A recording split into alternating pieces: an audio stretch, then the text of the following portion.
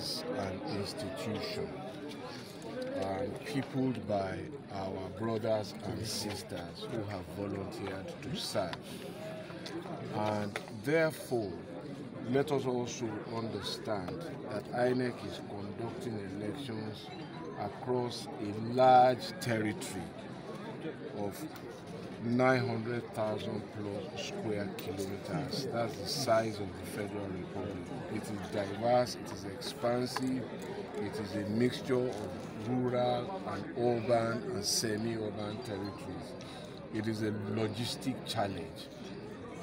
And let us continue to recognize that we need to encourage Nigerians to sign up to serve their country. Our children who are youth corps, our relations, cousins from across Nigeria, people we know. So don't go and say it's my cousins that are in INEC. People we know across Nigeria are serving as ad hoc staff. They are in their hundreds of thousands, if not millions. Clearly, we can't have a budget to keep them permanently in employment. So the process of training and all of that also is challenging. So we must continue to, while we ask for service improvement at all times, we must continue to encourage those who volunteer to serve. The process was quicker today.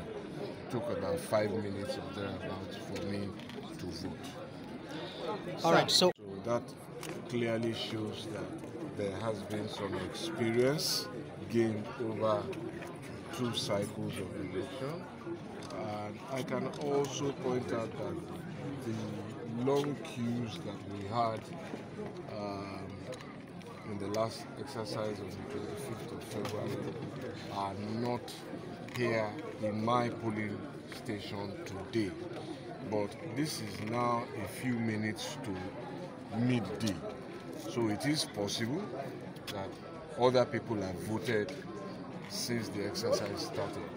I have not heard reports of delay in arrival of material, so therefore I'm not in a position at this time to speak about voter turnout.